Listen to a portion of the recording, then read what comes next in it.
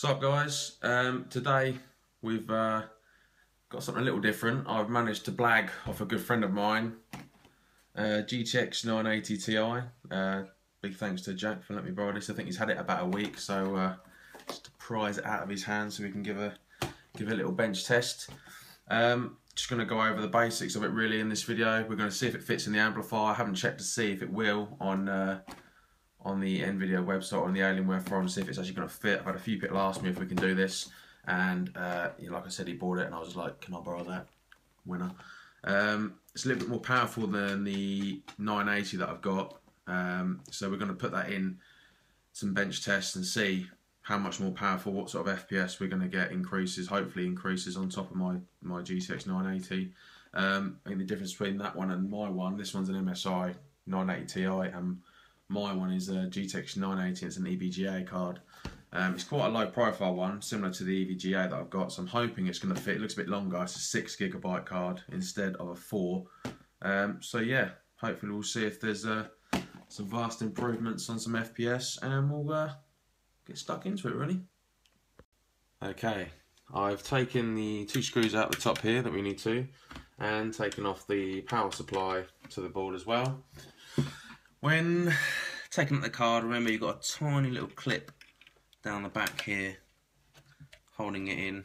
It's very easy to forget about it and try and yank it out. There we go. Make sure that you have somewhere nice to put the card, so anti-static.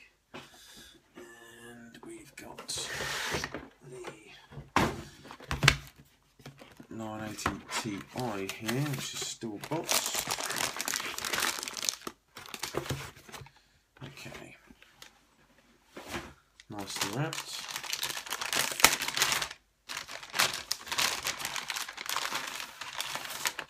This is a reference card, so it's actually in an actual casing as well. We compare it to the size. I don't think there's a great deal between the two really. There's not much difference in size. I think this one may be half an inch longer, which I don't think is going to be an issue. Let's just drop this one back in. Now I'm hoping that NVIDIA's graphics driver will pick this up under the same driver. I'm not going to have to uninstall it and reinstall it and faff about. So fingers crossed that it'll pick up the GTX 980 driver, and that'll be the end of it. There'll be no aggravation.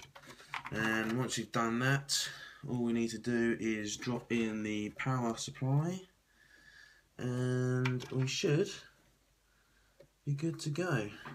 I'm not going to bore you with that. I'll get it all plugged in and we'll shoot back in frame. Okay, got the power leads connected. Had a bit of fun trying to get them done. Drop in the 2 screws that secure it into place. Don't want it bouncing around in there, losing the connection. See, that's not going anywhere. And it fits. Lovely. So yeah, panic over, that's all fitted. I'm just going to connect it all back up, and then we'll boot to it on the Alienware 15, and we'll go from there. Okay, so we've got the amplifier back in place, it's all plugged in, it's ready to go. Make sure whenever you're connecting the amp to the Alienware that you've always got it off. They always do, so make sure it is completely off before you connect it and disconnect it. I haven't checked to see if the drivers are going to work with it. We're literally just going to boot it up and see if it goes. You may be able to hear the amplifier just start to kick in. Always does that double take when it first turns on, it cuts off and then reboots. And like I said before, I'm hoping that the graphics card for the EVGA GTX 980 is the same for the Ti version. I'm assuming it will be, as they're very similar, the same model. I'm just hoping that they're going to both work on the same graphics card driver, because that's going to be a bit of a nightmare having to uninstall and then try and find the recent one, reinstall it, and so on and so forth. So with a bit of luck, it will just boot up and detect the Ti card. Yeah, it is a bit slow booting up. That's mainly because my SSD drive is practically full. I mean, when it was sufficiently not full, I was getting boot up times of about 10 seconds, but it's at least 30 seconds, if not a bit longer now. Oh, and I've got updates there as well. Wonderful. Okay. We get the standard flickering that we normally get when it first kicks in. Get you into high performance. There we go. I don't know if it's going to be better for the screen if it's on. Yeah, I think it's better for you guys to see it if it's on balanced instead of high performance. We'll open up the device manager and see if it has picked it up. I mean, it normally does all this flickering, which is not. Ah, okay. I think that's answered my question. As you may or may not know, the device driver here, it's saying basic display adapter, so it's not picked it up.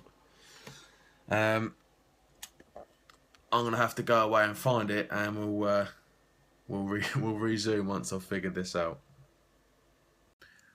Okay, so after multiple blue screens, system restores, driver downloads, installations, it would appear that the GTX 980 Ti is not compatible with the amplifier.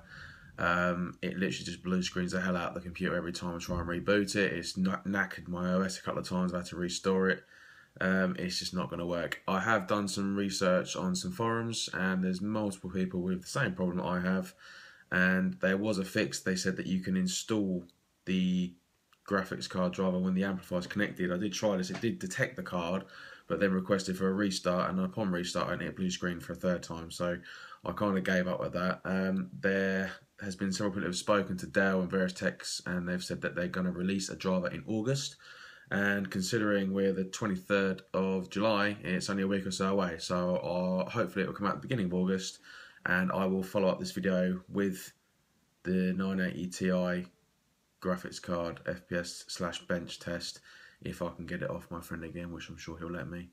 But yeah, unfortunately, there's the answer to your question. People have been asking me. At the moment, it won't work. It's not compatible, only due to drivers, and hopefully they will resolve it by releasing a new driver.